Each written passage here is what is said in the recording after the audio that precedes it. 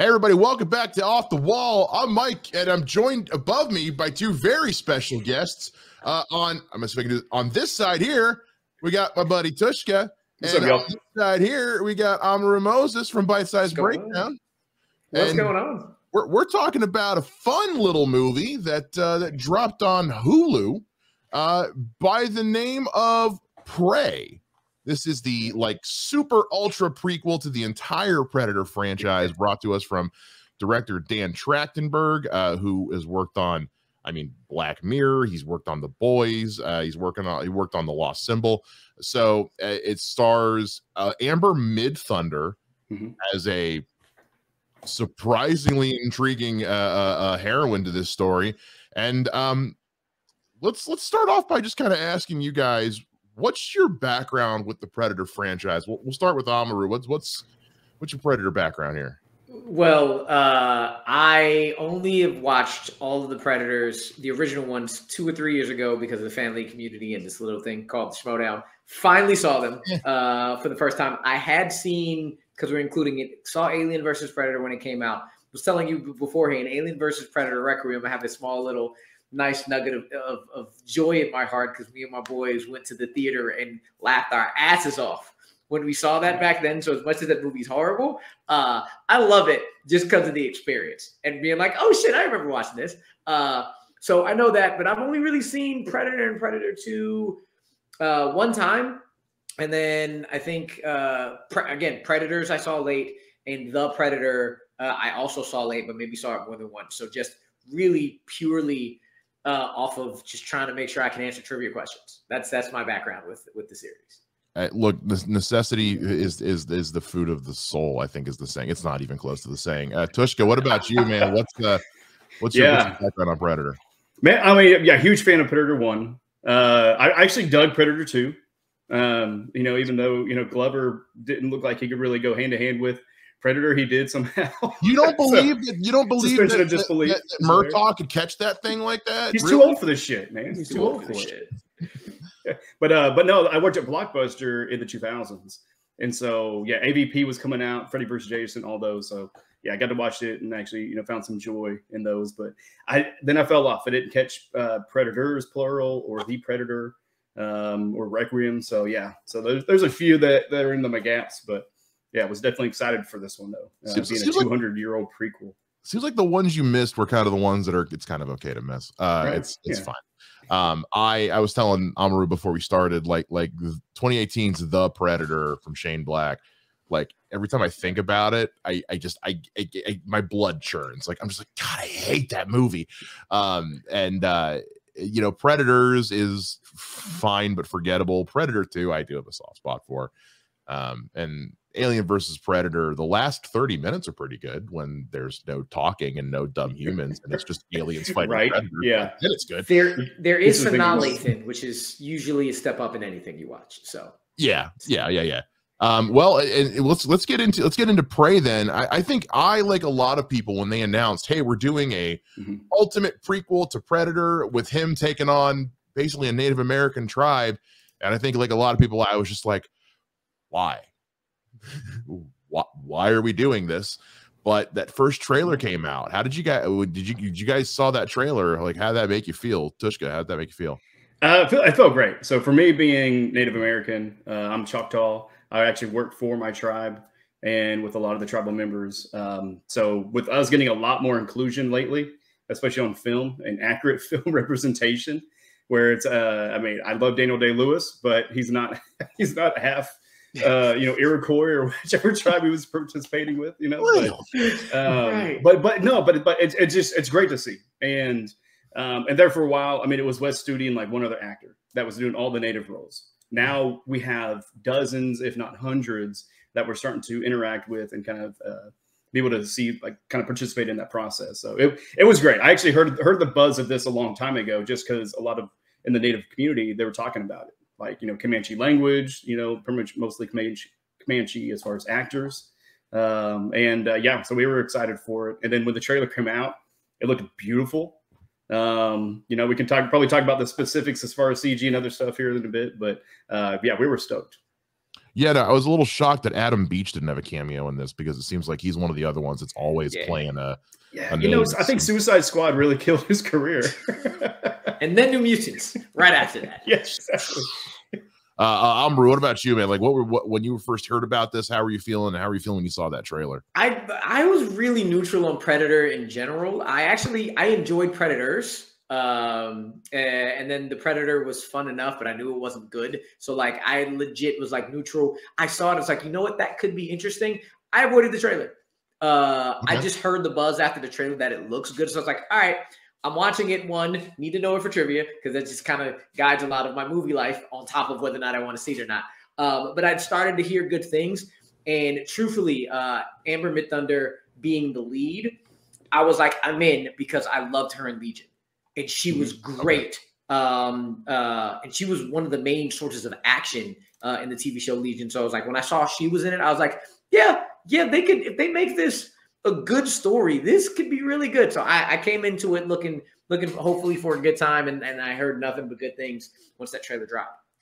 Yeah, I had no info on Amber Midthunder. I missed Legion. I haven't gotten around to watching it yet. But I've heard it's a good show.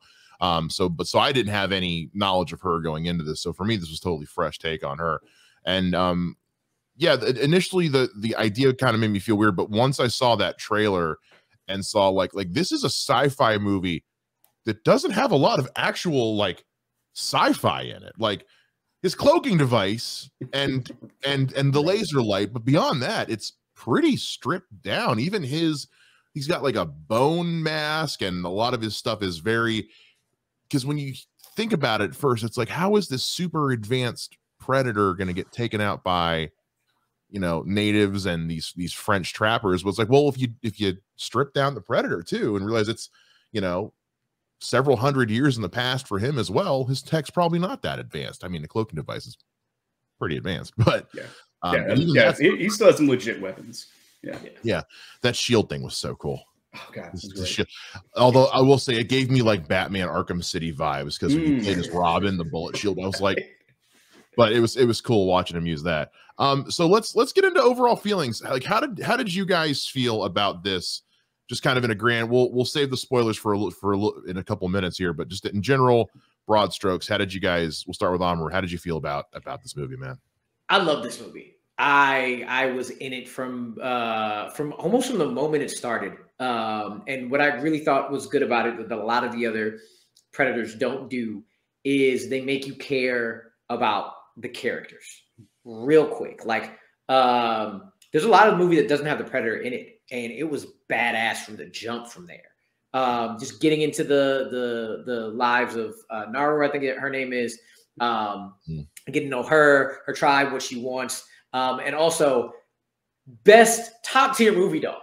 Just top tier movie dog. And that's always a plus. I loved it. Probably some of the best action I've seen in the franchise. But it was more than just it was an action movie that had a lot of emotion behind it. And I really, really enjoyed that. So I had a great time. It probably is going to end up right now it's in top 10 of the year probably for me. Yeah, it's rare with these kinds of movies that you find yourself giving a damn about the humans, like whether it's Godzilla or Transformers or previous movies like these. I couldn't give a crap about the people. I want to watch them get massacred by the Predator. And in this case, I was rooting for her to kick this thing's ass. Tvshka, I don't know about you, man. How'd you feel? Yeah, no, definitely. I loved it. I think overall, kind of as a movie, I would kind of give it like an 8 or 9. I wouldn't say it's in my top 5, but yeah, probably top 10. But also I've been able to go out to a lot of movies, but this was also on streaming, so throw in a bunch of others. But I loved it. Yeah, Naru. I mean, great character development with her, especially with her brother. Kind of those interactions. I love that she had the reservation dog, so we call them res dogs. But I guarantee you that dog could have tore some tires up and would have chased people down, blocks away from their houses. YouTube natives react. They got a lot of they have a whole episode on reacting to like res dogs, but that's what it looked like. And even just like the visual storytelling, there was even though there was Comanche language and English and French as well, there was so much more. Kind of Hunt for Red Octobered it a little bit.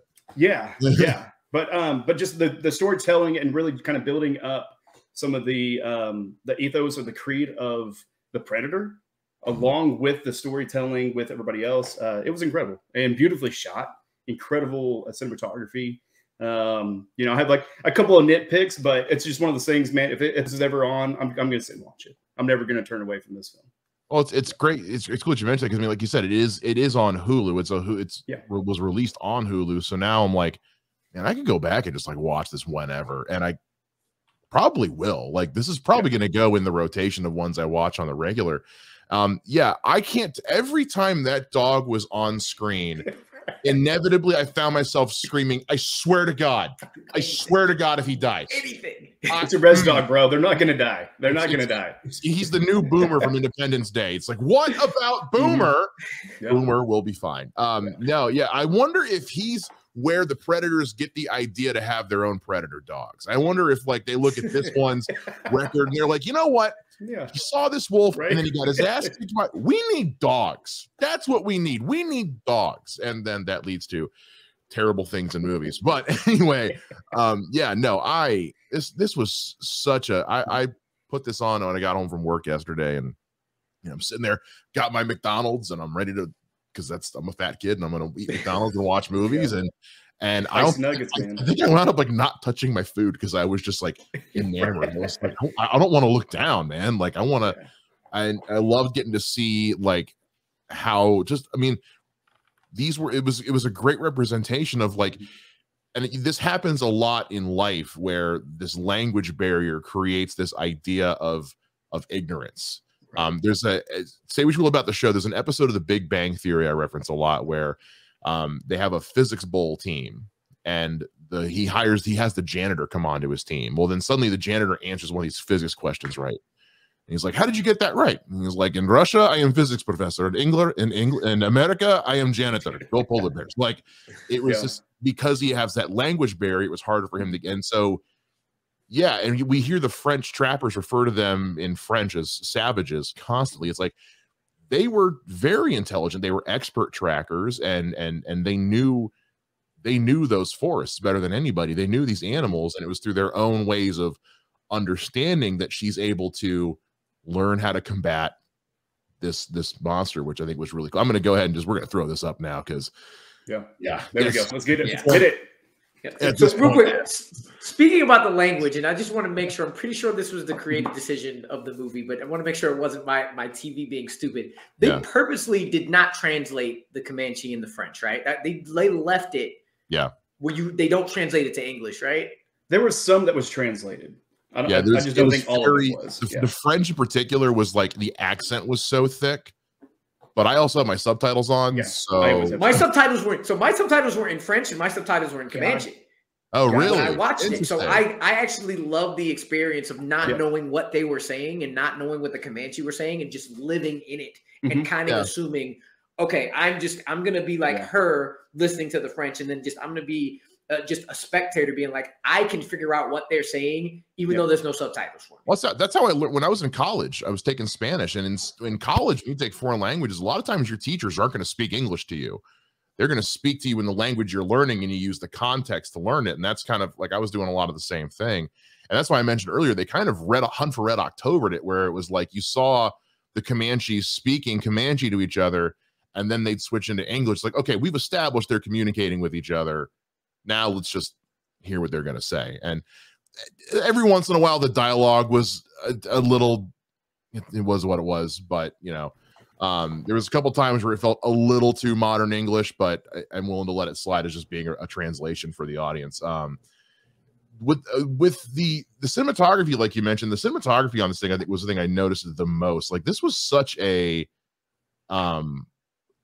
such a well shot movie, like the landscape shots, the use of the fog and the natural lighting and things like that was so expertly done. I'm trying to pull up who the cinematographer is here on IMDb. Jeff Cutter, who worked on 10 Cloverfield Lane.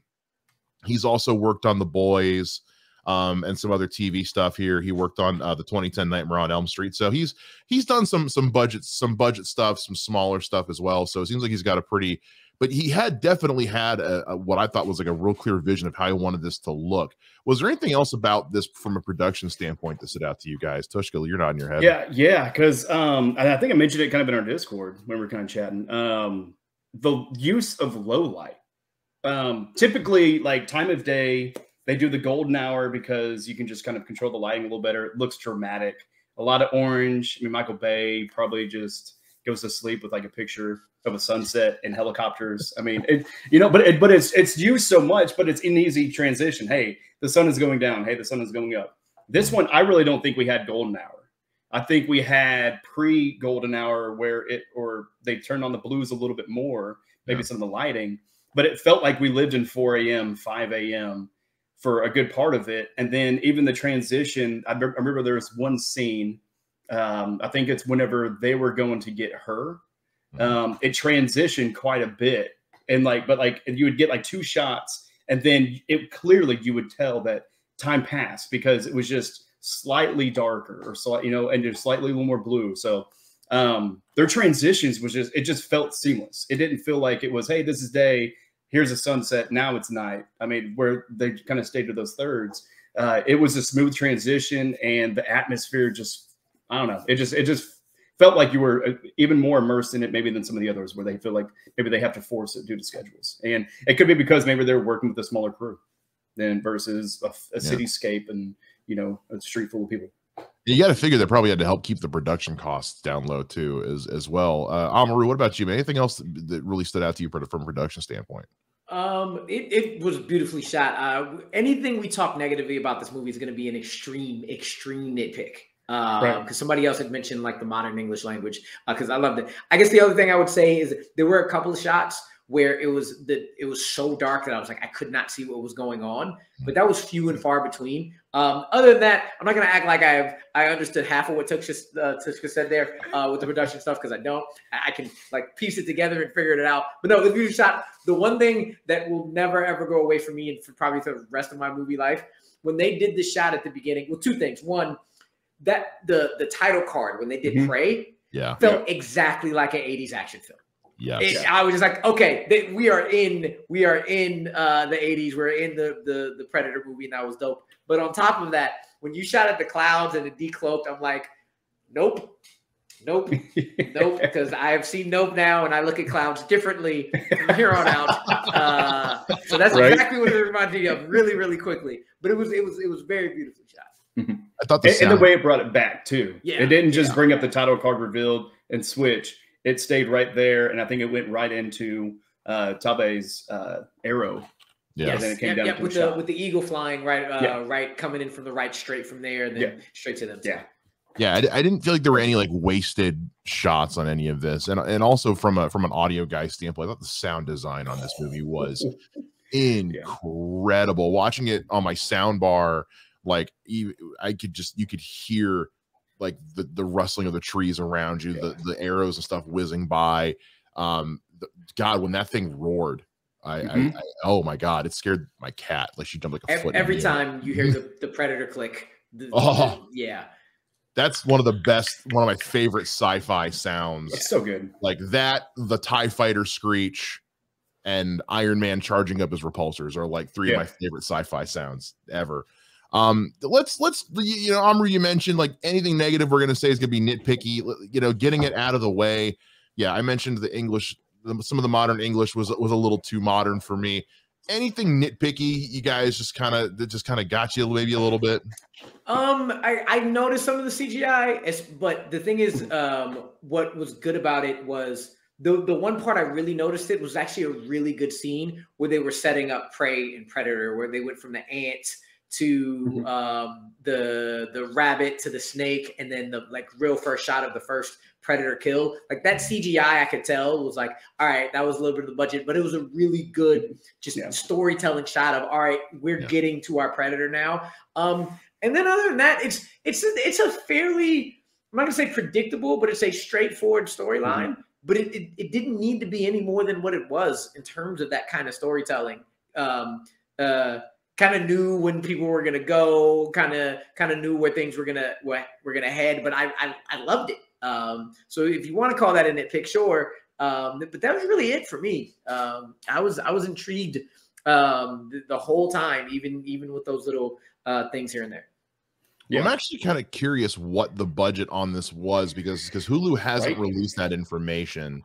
And with the decision to put this on Hulu as opposed to in theaters, which I think was actually kind of a smart decision, I wonder if because of the positive reception this has gotten, that if they do go ahead with a sequel, if maybe that one will then go to theaters, maybe they get a bit of a bigger budget for that. Or could they still sneak it in theaters? Or could they still sneak it in theaters? Yeah. I would have loved to see this one in theaters, to tell you the truth. I mean, maybe we're coming to this era where they try it on the streaming, it gets enough buzz. Hey, one weekend, you guys go support it.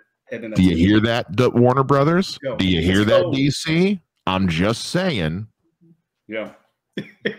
Anyway, I don't know if WB is listening to anybody. By the way, they've turned their notifications off. No. Their phone is on do not disturb. And I do wonder that too. Like, I also wonder because I thought the same thing with like the She-Hulk trailer. I was like, the CGI really bad, or is it because I'm watching it on YouTube? So I kind of also wonder how would this look on a. Granted, my TV's fairly decent size, but I wonder how this would have looked on a big screen.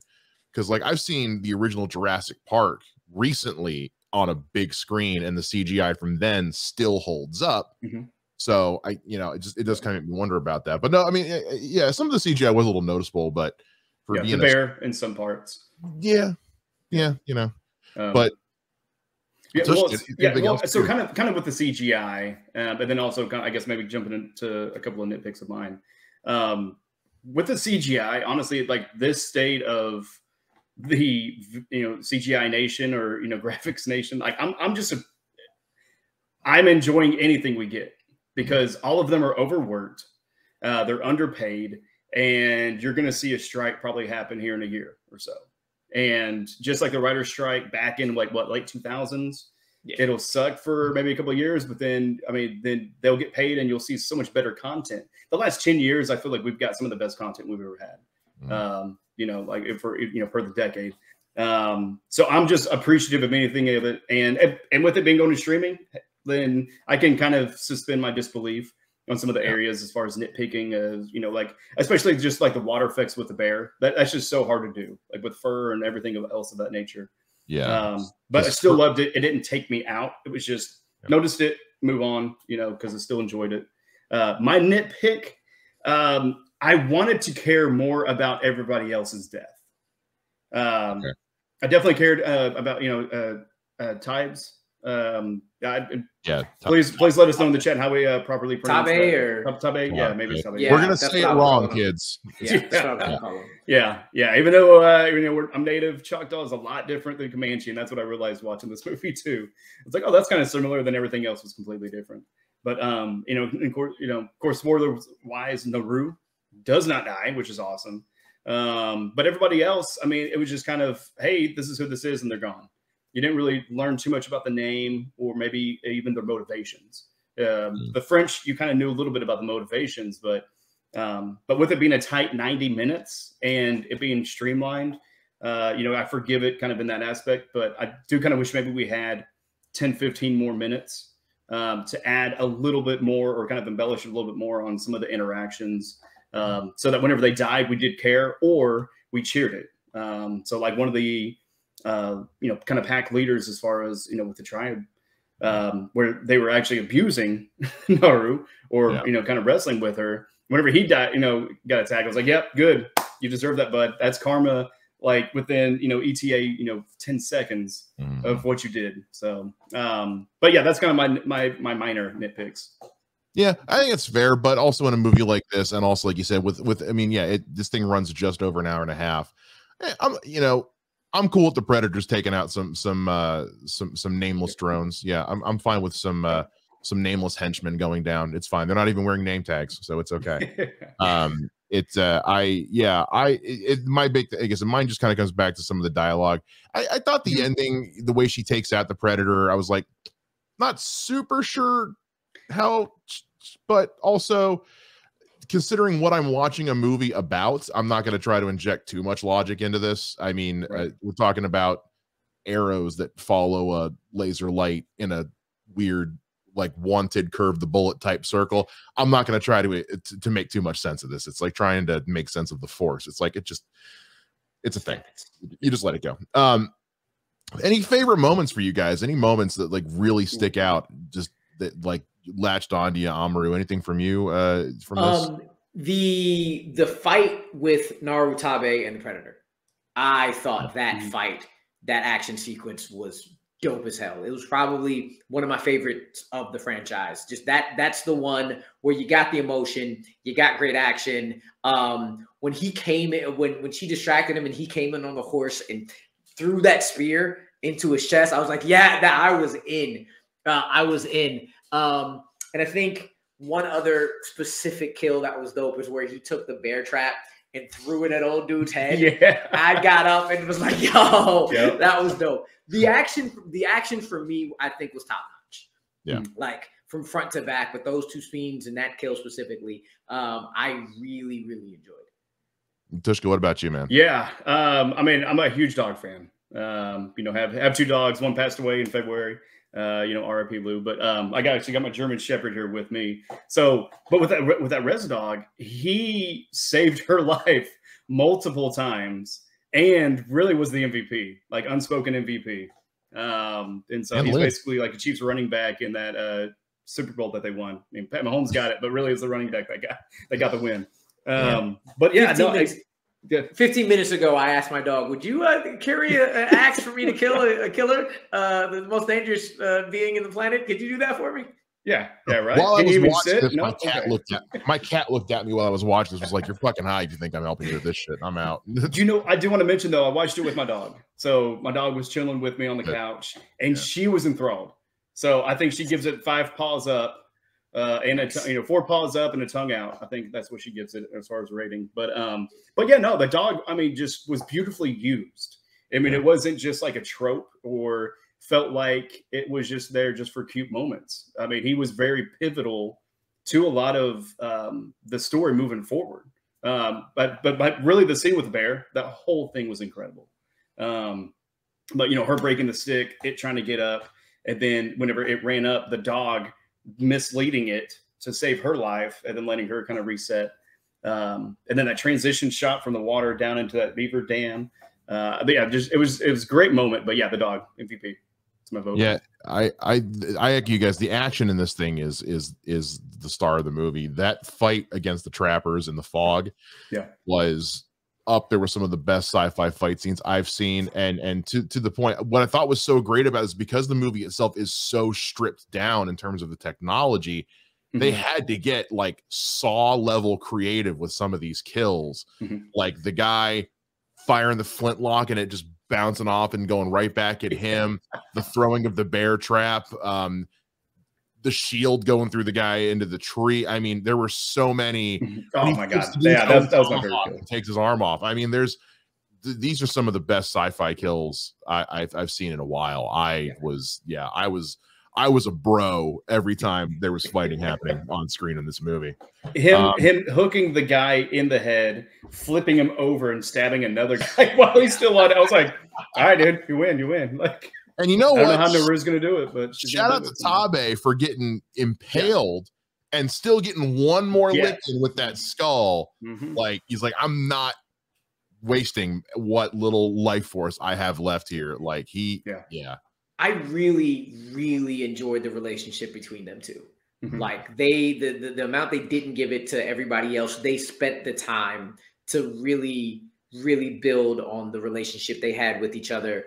And you could tell when Tabe became the warrior chief how much he wanted to be like, I know you tried, but I got to be honest with you, you missed it. But I saw it, and just from front to back, that relationship was a really, really also just huge part, that a huge plus for this movie. Yeah, Dakota Beavers, shout out to him. Yeah, I think I'm LinkedIn connected with him now. So what's up, dude? Yeah, Stupid. Their relationship was absolutely fantastic. I love that moment of them, you know, when they're tied to the tree and they're talking to each other through the moment.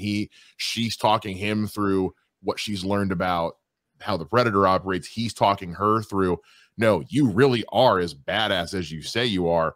I'm your older brother. I'm supposed to be an asshole to you. Like, that's my job. Like, I'm kind of doing what I'm supposed to do here, but talking her up in the end and saying, like, you're going to be the one to do this. And what I liked about what they did with this was 2018's The Predators did a lot of really cheesy, ham-fisted callbacks to the original Predator with, we got to get to the choppers, pointing at the motorcycles and crap like that.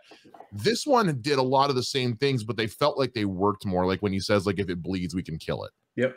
You know, and then that cross cut.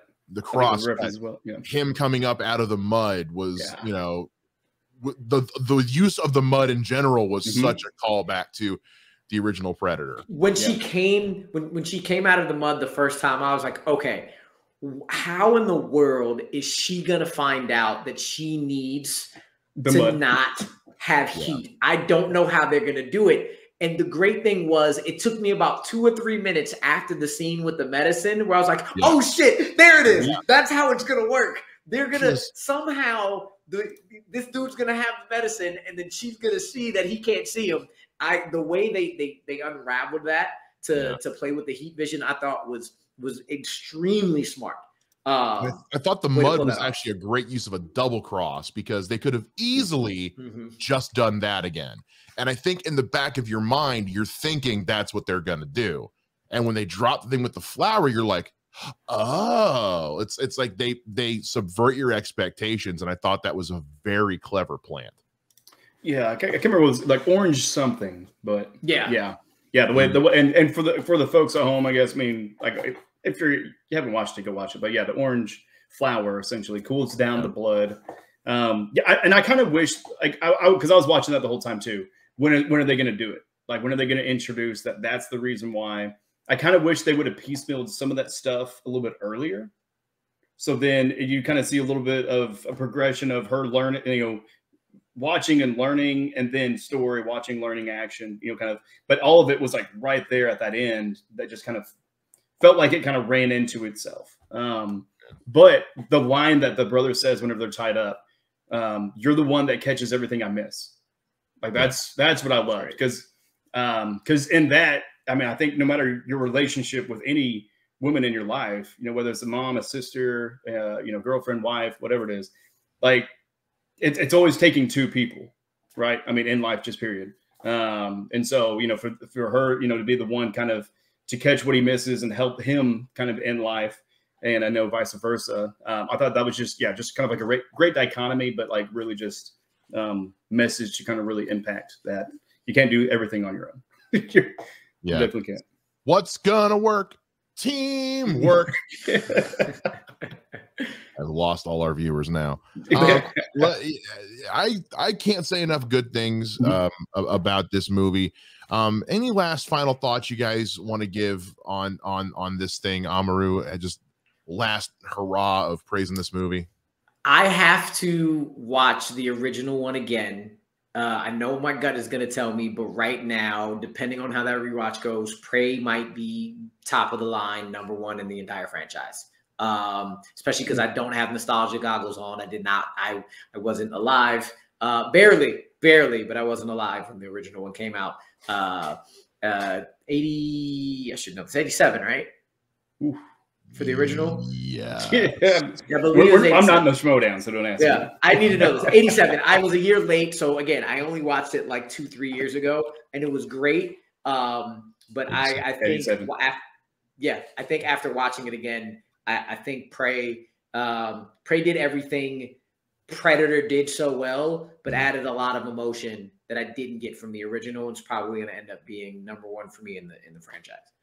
Tvshka, what about you, man? I mean, go watch this. Like, seriously. Yes. I mean, like, what are you doing with your weekend or your life? Like, go see it. See the representation, the experience and culture that doesn't really get highlighted enough. We're definitely getting more with Reservation Dogs being on Hulu as a show. and other, First Nation or indigenous, kind of groups. But just go see it, experience a little bit of culture that you wouldn't have known before, be more privy to it, and maybe more understanding of each other in life. And then also, it's a badass movie. Like, it's like, I'm actually excited to watch that on the Comanche translation with my headphones on, just because of the sound design, like you said, because it's incredible. I mean, it's definitely not a slow burn. I mean, it's a steady build, but man, I mean, it hits. It hits. It definitely does. Yeah, everything I liked about the original Predator, which is the action and the horror thriller aspects, this thing delivers on. But what this movie delivers on that I don't think any of the others delivered on quite as well is the interpersonal connection, the emotional connection. I genuinely want these people to kick this Predator's ass. I'm almost always rooting for the monster. And this is the first time I found myself genuinely like, I want them to kill this thing. And I think that speaks volumes about they were able to take a still plenty badass movie monster and still finally make me look at him as a villain instead of the hero of the movie, the one that I want to see win. And yeah, I cannot recommend enough. That I know Hulu original movie. This was a movie that should have been released in theaters. I get why it wasn't. Please go see this or go watch this. Yeah, what are you doing this weekend? I mean, really? Yeah. Seriously, it's hot out. It's too hot. And one last thing, because I didn't catch it until somebody mentioned it, and this will go into maybe they will do another one. I did not notice that was the gun that they gave. What's his name in Predator 2? Because I was like, why are y'all focusing on this gun so much? Like, I see his name, and then somebody mentioned it. I was like, oh, okay. That was a nice little callback too. That could plant a seed for like, hey, we might get another one to see how they get it back. Did you catch the little credit tease at the end? I did not. Anyone who caught this?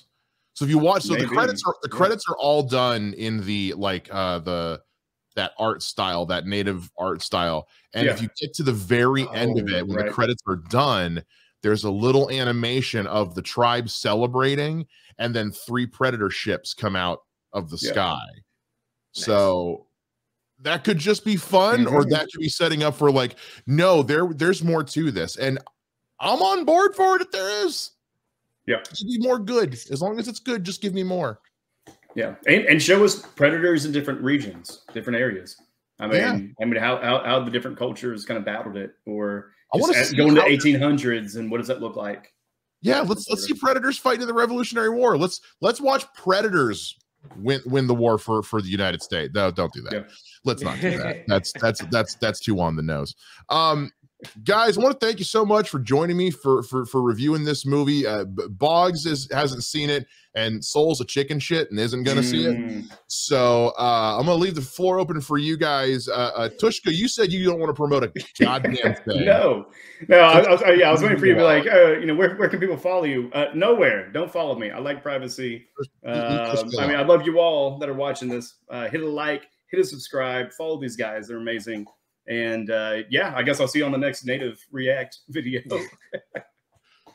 Yeah, about that. Amarú, what about you, man? What do you want to tell the people where to find you?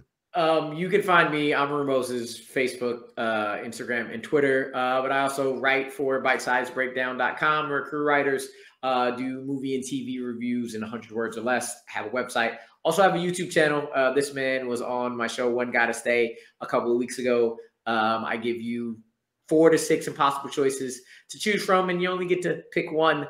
The one he had to choose from was between Obi-Wan, Darth Vader, Spock, and Data. You can only keep one character. The rest of them have to go. It's a lot of fun. It's a lot of fun. It's a lot of fun. I got a lot of them out. But yes, Bitesize Breakdown on Instagram, Twitter, Facebook, and BitesizeBreakdown.com. We got a lot of good stuff going on over there. And make sure you guys can let us know. Tell us about all the names we mispronounced. Tell us about all your favorite things that were in this movie, and are you looking forward to another one? Do it in the comments or on Twitter. All of our Twitter stuff is in the description of this video, which you need to hit the like button for, hit subscribe, check out our Comic-Con reactions, our Harley Quinn watch along, our Stranger Things watch along. Holy crap, my hand is getting carpal tunnel from editing all the stuff that we're doing for this channel. And you can find me on Twitter at Mr. Mike Shea, and we will see you guys again next time on Off the Wall. There we go. Bye.